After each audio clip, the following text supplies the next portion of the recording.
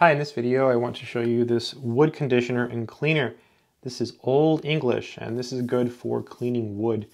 So I bought this because I have a lot of wood here and I need it to be cleaned. So I got Old English and I've used this before.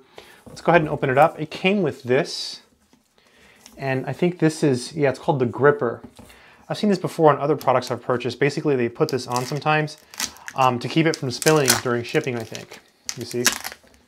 Yeah, so let's just go ahead and take this off. Stuff is really nice. So this desk here, let me just zoom out so you can see this desk. This is one of my desks. I have multiple desks.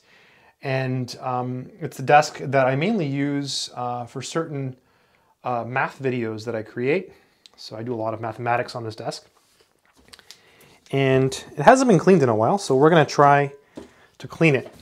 So you could read the directions. It just basically tells you to shake well before using, and you apply it to a surface, and you can also wipe it down. I'm not gonna read the directions. I'm just gonna put some on here on the table. I didn't know you had to shake it though. That's interesting. All right. It's got a safety lock. Okay. Oh, perfect. And it's got, it's got a little thing here. So I'm just gonna put some on a paper towel here. I'm gonna get 2 paper towels. I was gonna get a cloth. It's better with the cloth because it's, it's oily. See how it's oily? Let's see if we can. Yeah, it's pretty good. I'm not sure if you can really see. Yeah, wow. Yeah, it's got a nice scent. If you can see the difference here. You know what I'm going to do? Oh yeah, look, it's cleaning it up. So I'm not sure if you can see the difference so much. So what I'm going to do is, since I have so much wood here in this house, I'm going to put some on paper towel here. And let's travel. Let's take a little walk. Let's go to some more wood. I've got some more wood over here. So here's a door. This is a wooden door. Okay. And you can use it for doors too, right? Let's just see. Oh yeah. Yeah, you can. I can see the difference. I don't know if you can. But there's definitely a difference. Yeah.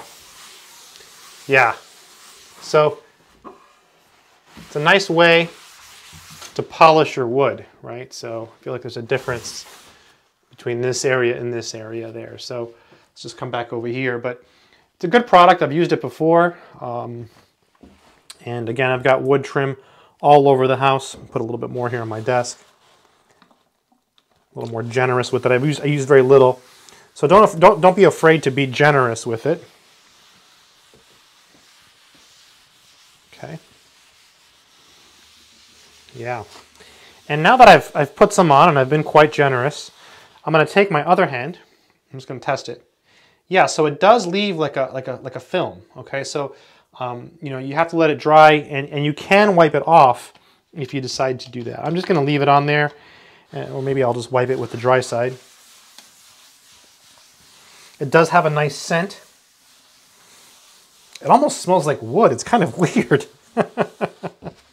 So it's really good stuff for wood furniture, wood doors. I have a lot of wood trim in this house and wood doors and a lot of furniture. So yeah, pretty happy with this. Yeah, lemon scent. That's the scent that I'm smelling. Yeah, kitchen cabinets, wood furniture, wood paneling. You're supposed to rub along the grain of wood and then use more as needed for cleaning and stain removal. And then it says, rub out thoroughly with another cloth to remove any wax buildup present from other products. Yeah.